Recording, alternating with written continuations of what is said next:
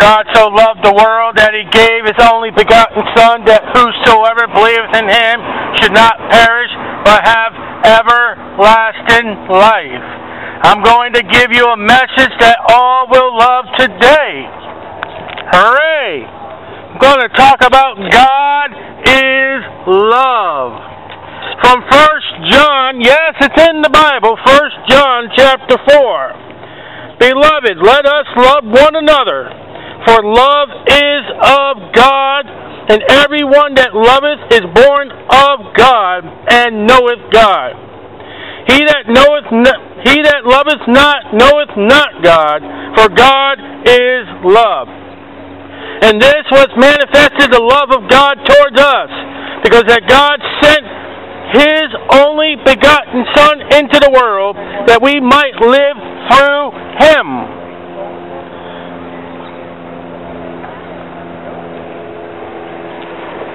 And we might live through him. A love of God is sacrificial. It's never lustful, as your typical love of America is today. Most love is what can I get? Never mind what for you. Never mind for anybody else, but it's me, myself, and I.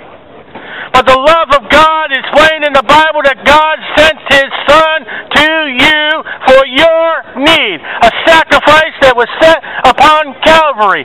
For John 3:16, for God so loved, past tense, the world that he gave. A true love is giving.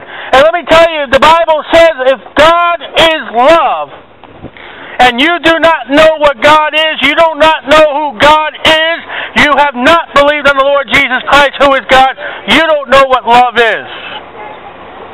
Because love is of God, and you cannot have true love unless you have God. For God so loved the world that he gave his only begotten Son, that whosoever believeth him shall not perish, but shall have everlasting life. The love of God is Jesus Christ. And if you do not know Jesus Christ, you do not know the love of God. Love everybody else. Love others. There's no place in here that says love yourself.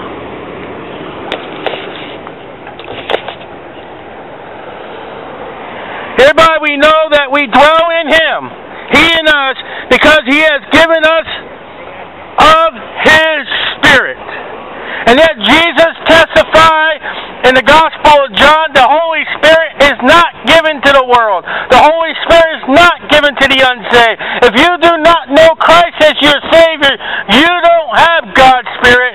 You have a devilish spirit. You are of your father, the devil. John 8:44.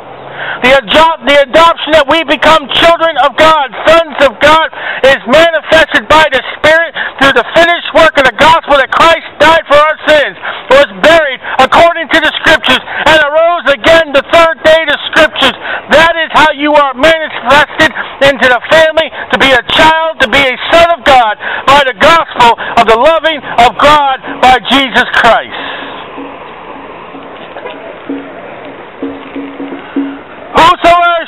Whosoever shall confess that Jesus is the Son of God. Whosoever shall confess that Jesus is the Son of God, God dwells in him, and he in God. And we have known that, believe the love that God has to us. God is love, and he that dwelleth in love dwelleth in God, and God in him. Again, twice in the Bible, God is love. But whosoever is found in this chapter about God's love. And when you run back to 3:16 of John, the Bible says, for God so loved the world that he gave his only begotten Son, that whosoever believeth in him should not perish, but have everlasting life. God in His love, has sent a big mouth preacher to you today and try to do me every week. He said, why do you come and preach? Why do you upset our assembly? Why are you ruining our commerce? Because God is love. And God has told people like me to go ye into all the world and preach the gospel. To preach the gospel of God's love towards you. For God so loved the world that He gave His only begotten Son, that whosoever believeth in Him should not perish, but have everlasting life. We preach the gospel because that is the love of God. God is not willing that any should perish. He wants us here to tell you what He expects from you. We are here to tell you how to get to heaven. And that way, Jesus said, I'm the way, the truth, and the life, and no man cometh unto the Father but by me. The very love of God towards you is us reaching out to you to show you the truth. The truth is not in religion. The truth is not in works. The truth is not in you, because Jesus said ye need to be born again. You are born in the wrong birth. You must, Jesus said, be born again. The love of God is He's reaching out to you with an invitation. An invitation for you to come to His Son, the sacrifice approved and met by God that you may be saved. Aren't you Jewish? For God so loved the world that He gave. Loving is giving. It's not taking. It's not in the back seat. It's not as long as, troubles come along and then we'll get a piece of paper and end it all. That's not love. Many of you adult people here have had many true loves, countless loves. And yet you inquire the love of God when you don't even understand love. No man can understand the true value of love because he's not born of God. Ye must be born again. Ye must be born of the Spirit. You must obey God. You must become part of God's family, a child of God, to understand the love of God. Unless you believe on the Lord Jesus Christ as your Savior, you cannot have the love of God. You can't even understand the love of God. And yet the Bible tells you if you are not of God, in John 8:44, John 8:44,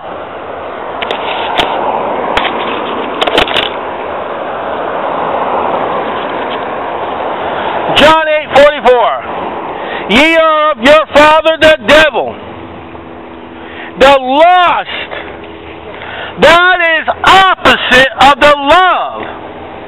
God has love. Satan has lust. There's the difference. There's no middle road for love. It's either of God or of Satan. And the love of Satan is lust. Listen, women. When that man got you into that bedroom, that was lust. That wasn't love, and you know it. You are of your father the devil, and the lust of your father ye will do. He was a murderer from the beginning, and bold not in the truth. He speaketh a lie. Wasn't that guy right there? That first one that got you into the captivity of the bedroom? Wasn't that all lies to get you there?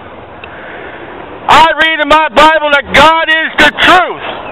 I read in the Bible that God is unable, unwilling, and not capable of telling a lie yet.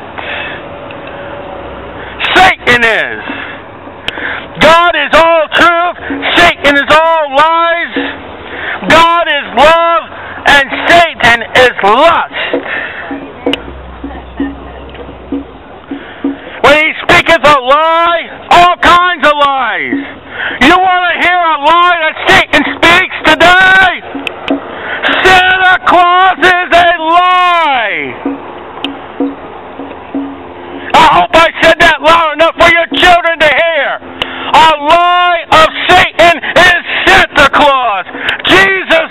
what you're doing.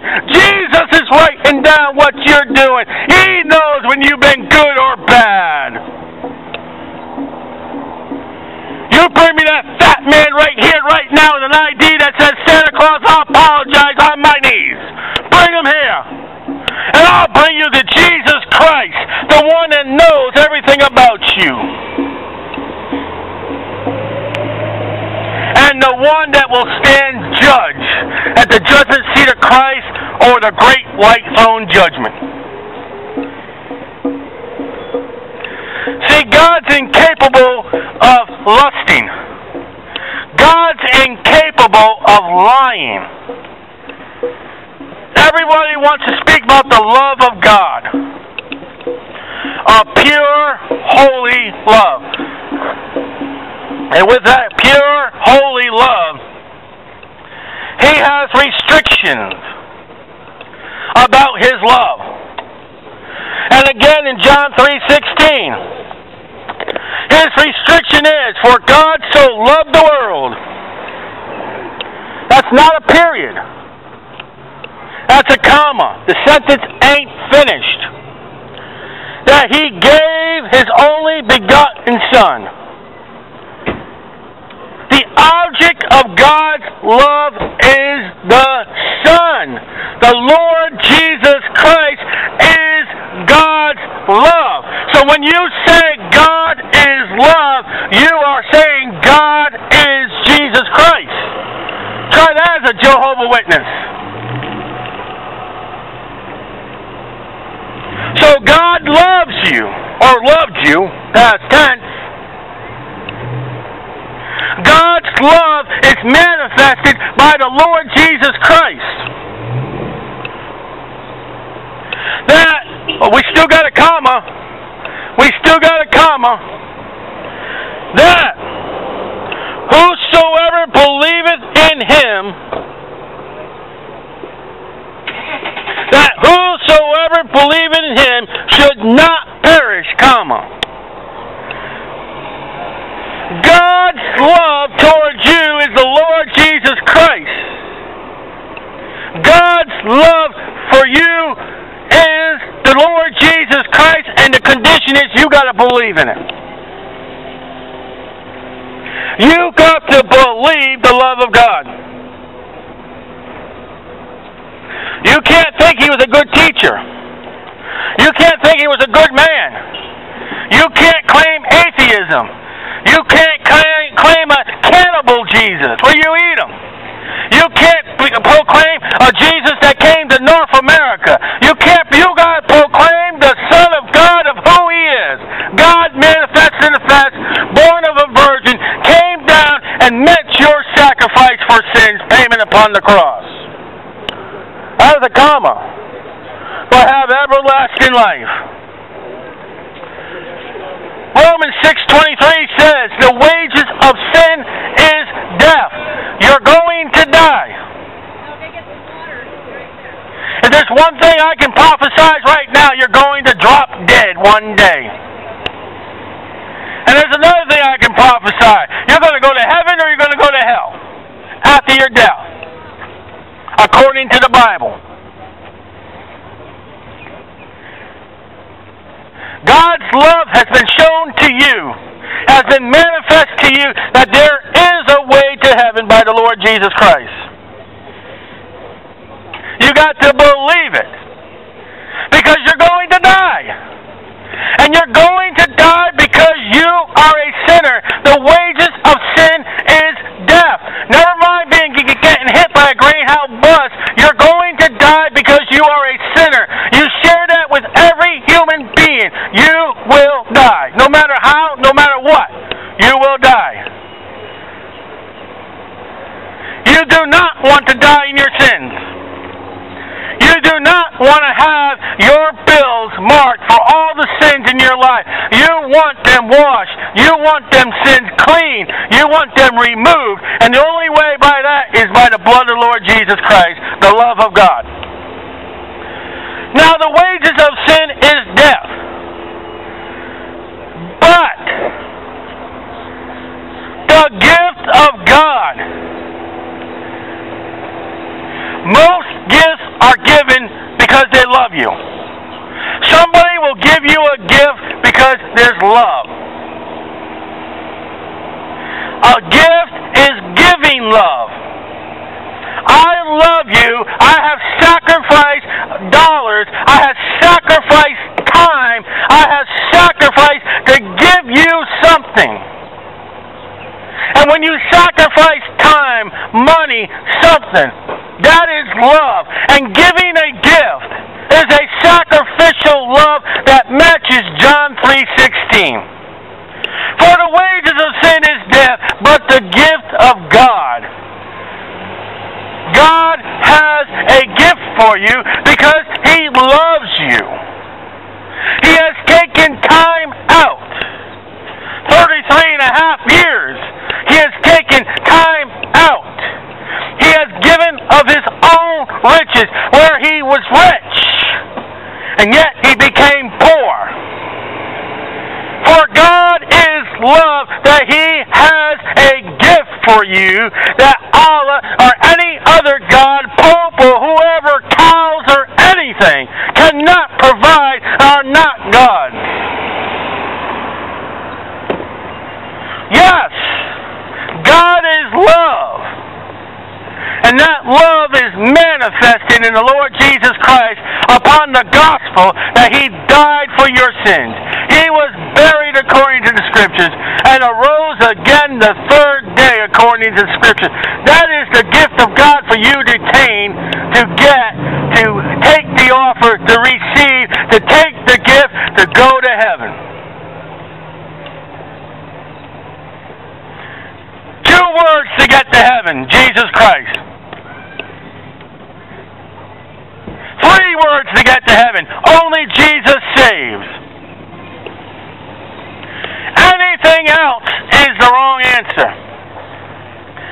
Anything else, you take that gift of God, you go back to the store and say, I don't like it, it don't fit, I'd rather do it my own way, can I have my own money, can I have my sins back, thank you. Here's the receipt, take my sins back.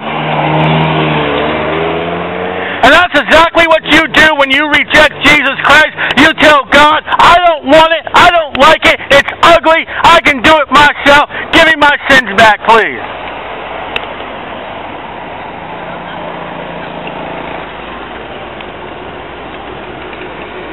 And you know how the Bible says, few that enter therein, but many will go to the broad way.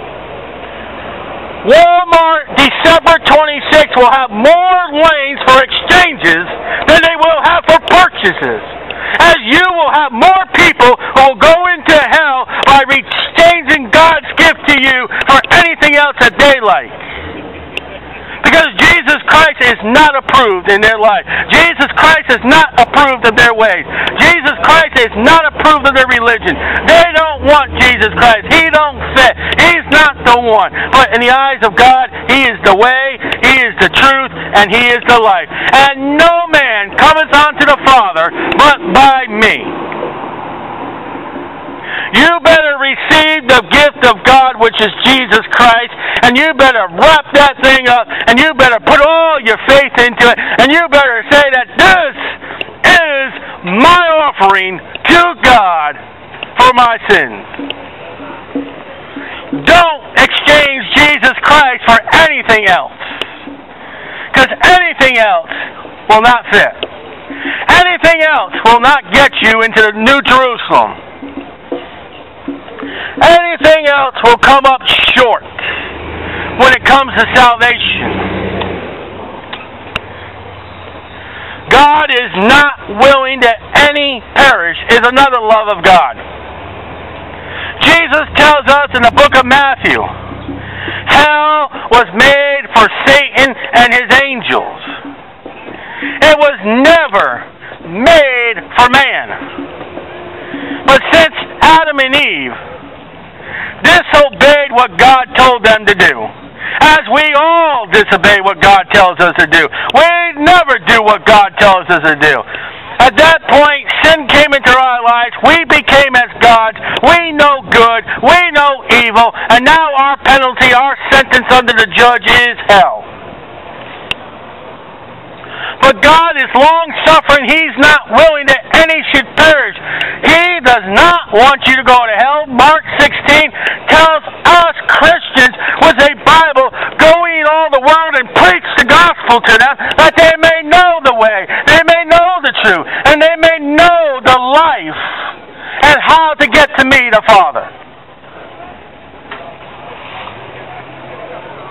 So you see, God's not willing that any should suffer, and you don't like us here, you don't approve of us here, but God loves us here, and God loves you by sending us here with an open Bible, that you may know what God approves. And you also may know by these weekly messages we try to be here what God doesn't approve, because we have shown you through the Scriptures weeks after weeks after weeks for all those that sit here week after weeks after weeks.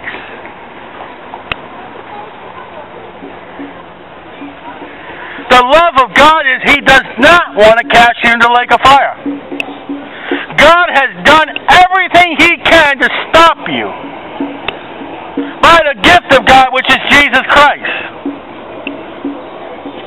33.5 years, Jesus Christ did everything that you cannot do, that you may not go into hell. By dying for you, by suffering for you, by even going into hell itself for you, by making a payment for your sins that you can never pay. And all your Bible says is you got to believe. What must I do to be saved? Believe on the Lord Jesus Christ, and thou shalt be saved.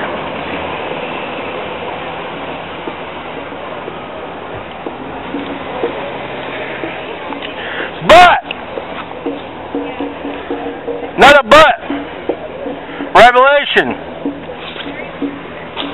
If you choose to reject Jesus Christ, the gift of God, Jesus ain't the reason for the season. Come on.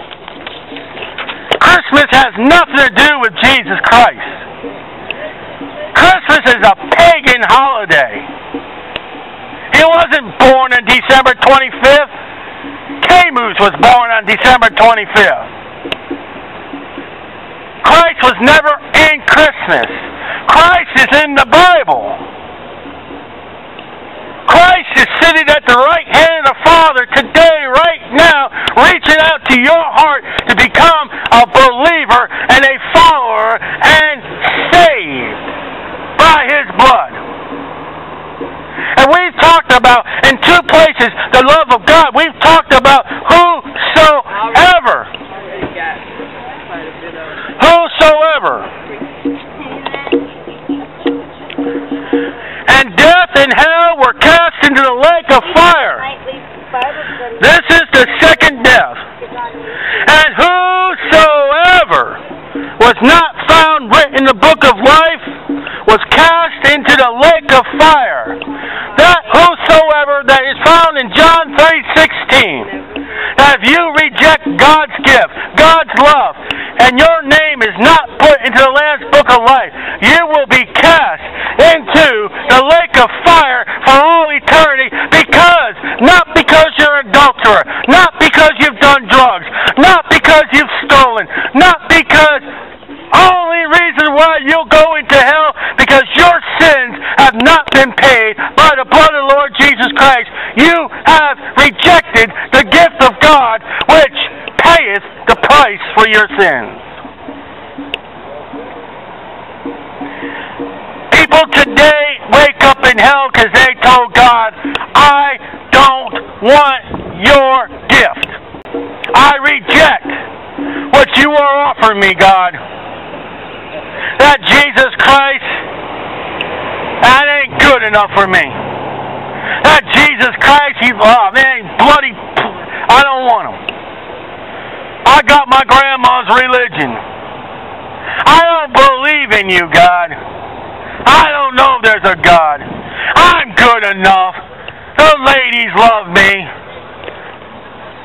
in all those actions, you are rejecting.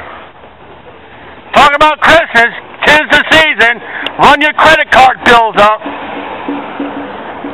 Gifts under the tree. Well, the gift of God's not under the tree, it's on the tree. The tree at Calvary's cross, that is the gift of God. When they took him down and buried him, and he arose again the third day. That gift came out of the graveyard and is seated at the right hand of the Father, being preached by us today for you to know eternal life.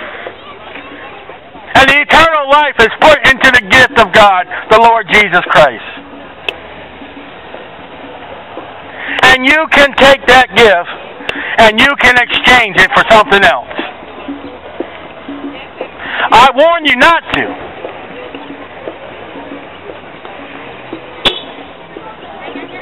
My words that you use to receive that gift today.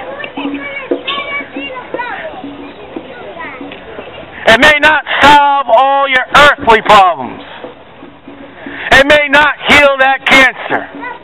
It may not even get rid of that alcoholism. It may not fix your marriage. But it will fix your destination upon your death from hell to heaven by the blood of the Lord Jesus Christ, by putting your sins under the blood.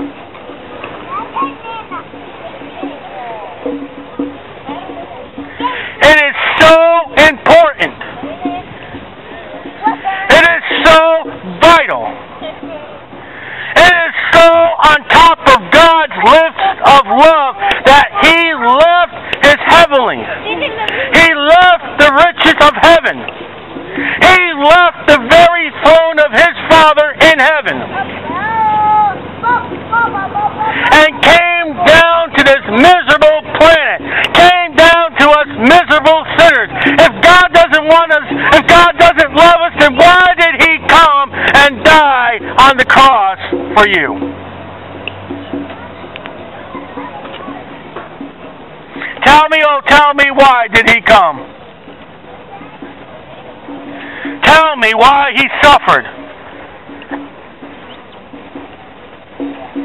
And then tell me why after the suffering, after the death, after the burial, after the resurrection, and He writes in His gospel, the last chapter, Mark 16, after all that, He tells me, go ye in all the world and preach the gospel.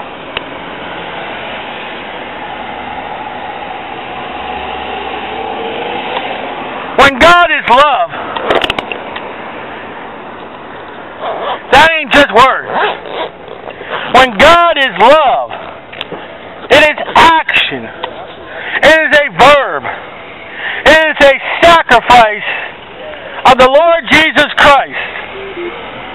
The finished work of not just Calvary, but the empty tomb. When the angels proclaimed on the gift card, He is not here. He is risen. That is the love of God. That is the gift of God. That is what God has proclaimed to a lost and dying world. On this 'tis the season, run your credit cards up. There is one gift above all gifts, and yet that gift can be exchanged. That gift is the Lord Jesus Christ. And it's funny, that gift can be received today. It don't have to wait to December 25th. I received it in April 1987. There's someone today who has a gift that they have received the Lord Jesus Christ today, and they've been given a new birthday by being born again.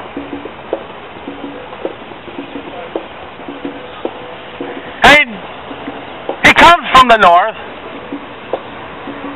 but it's not Santa Claus. It's the Lord Jesus Christ.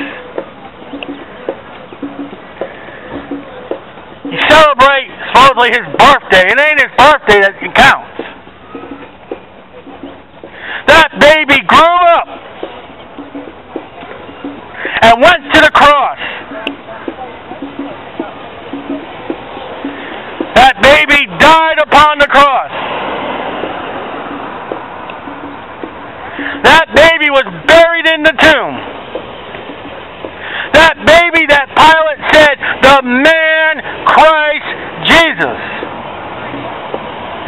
And the angels proclaimed, he is not here. He is risen. Jesus is not the reason for the season. He is the reason for your blood atonement for your sins to get you out of hell. Christ died that you may have life. Life that you're losing because you're a sinner. And because you're a sinner, and based upon life, the wages of sin is death. For God so loved the world that he gave his only begotten Son, that whosoever believeth in him should not perish, but should have everlasting life. The gift of God that's offering you is eternal life by the Lord Jesus Christ. That's the most important gift of all time. I'm sorry I didn't bring this on December 25th, but you wouldn't be here December 25th.